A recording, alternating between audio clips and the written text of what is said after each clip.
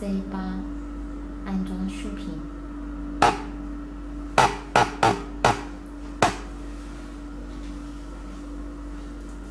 主机1台，导光臂航空箱1个，脚踏，电源线1条，眼镜眼罩，漏斗。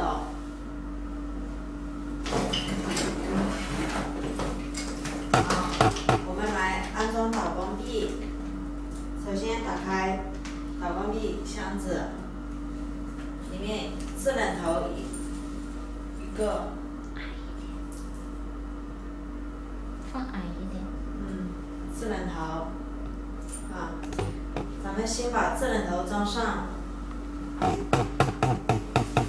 制冷头它有2个水管，因为制冷头的话，它是需要水循环的，水管它有长有短。那么我们先插长的，插第一个，好，听到响声就 OK 了，再来插短的这一根。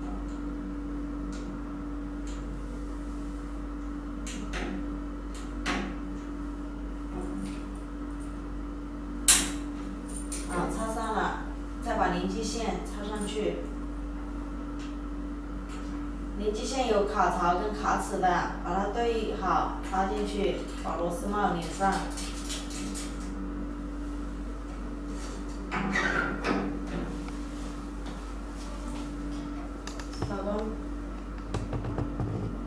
导光臂打开。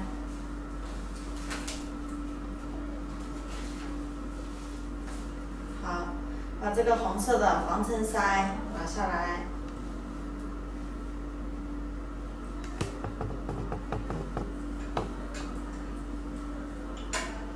导光臂上接口处还有一个防尘塞，拧下来。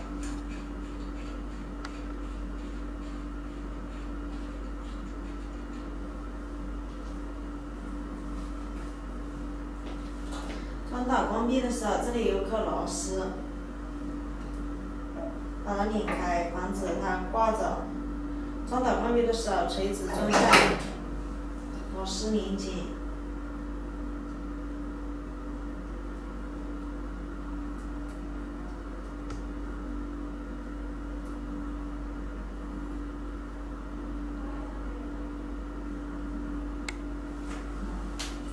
把重锤支架装上。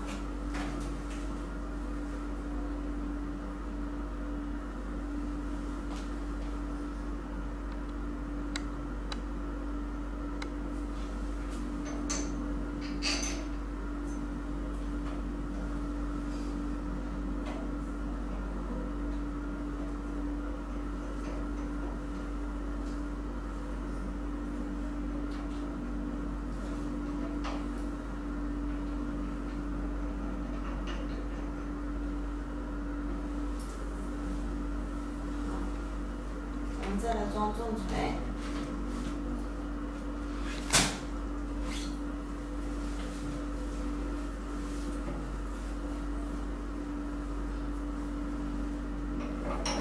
重锤比较重，所以拿的时候一定要小心。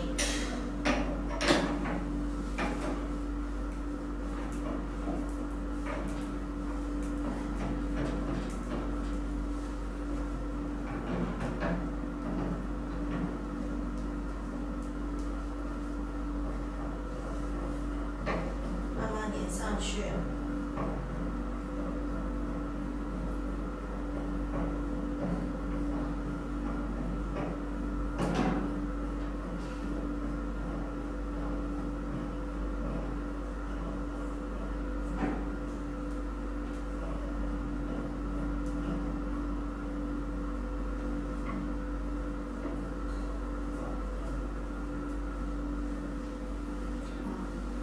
把充气管插上。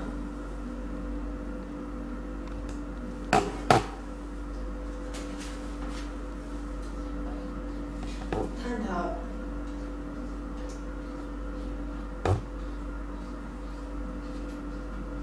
一个1064跟532的探头，再加上一个黑扭娃娃探头，2个。做黑扭娃娃的时候，可以加黑扭娃娃头。做532跟1064的时候，上532跟1064的头对接上去。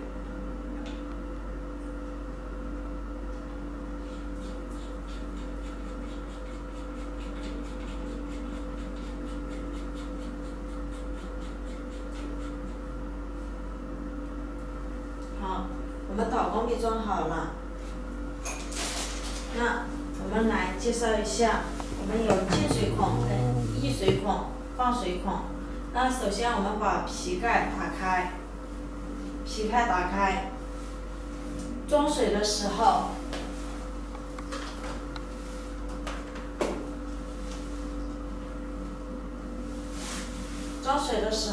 我们用漏斗插进去装水，仪器差不多要装到8公斤水，装到它溢水为止。那么我们就可以把漏斗取下来。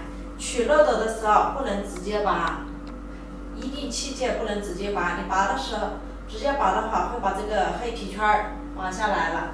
那么我们要轻轻的压着这个黑皮圈往外拔，就 OK 了。装满水过后，仪器在正常操作的情况下，这个黑色的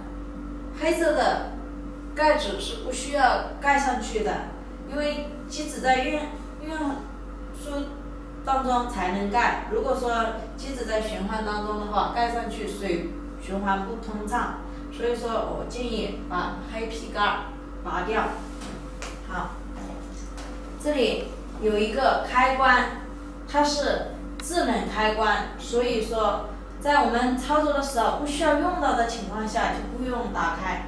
如果说我们要用到的情况下就打开，它会制冷的。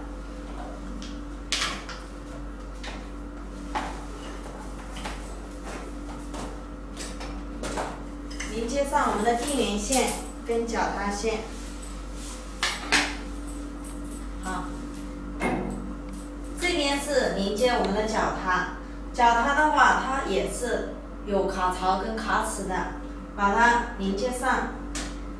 连接上了过后，把螺丝拧上，防止我们在操作的过程中有客人呢走过，防止把它线带塌，所以一定要把它螺丝拧上。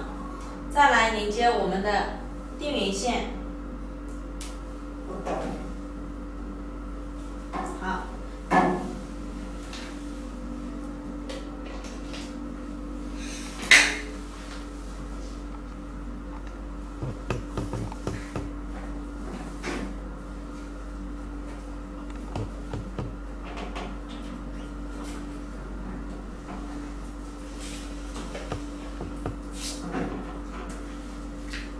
那么我们拿钥匙开机。开机的时候，这里有一个指示灯，它会亮的。开机的时候，它是你不按进去的时候，它一直都是这个屏幕的，所以我们要点一下才能进入我们的操作模式。好，我们开机了。它这边显示赫兹，赫兹的话我们是频率的快慢，那从1赫兹可以调节到10赫兹的，这个是根据我们操作来调节的。一般我们正常用的话都是用4到5赫兹。这边是我们的能量1064的能量，它是可以达到最高2000毫焦。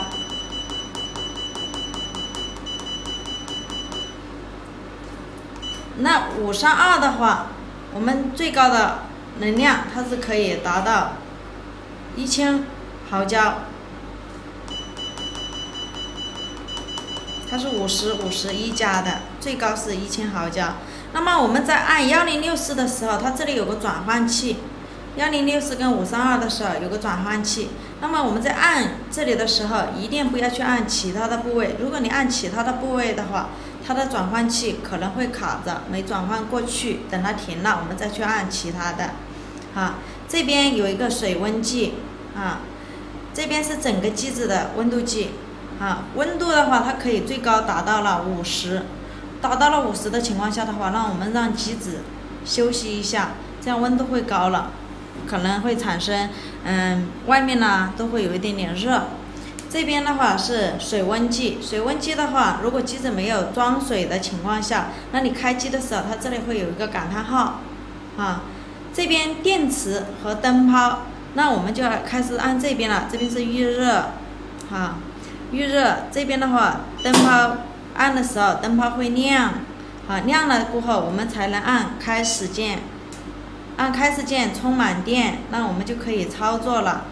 532现在是532的，532导出来的话它是采光，它比较刺眼睛，所以我们在操作的过程中的话，不管是1064或532，我们都是要戴眼罩的，自己戴眼镜，给顾客戴眼罩。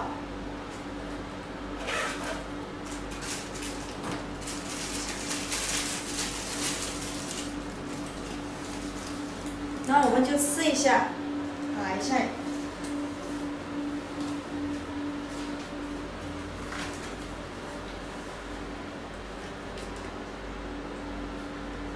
我们这上面它是可以调节的光斑的大小，这里有一个卡槽它俩对应的。那么你在1的时候，它打的光斑就是小光斑；2的时候是稍微大一点。我们从1到7的光斑面积这样来对应的调节7的话它是大光斑，打的时候注意这个是532的，它比较刺眼。打出来光斑是非常好的。那我们再来测一下1064的，调节的时候把它返回才能调节。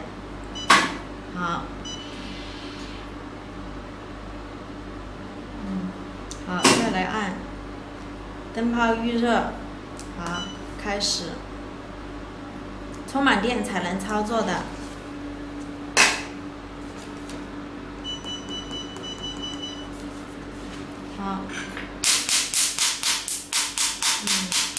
对，打出来非常好，打1064的时候没有那么刺眼这边的话是我们的所打的发数，它这里会有一个计数的这边的话是我们的返回键。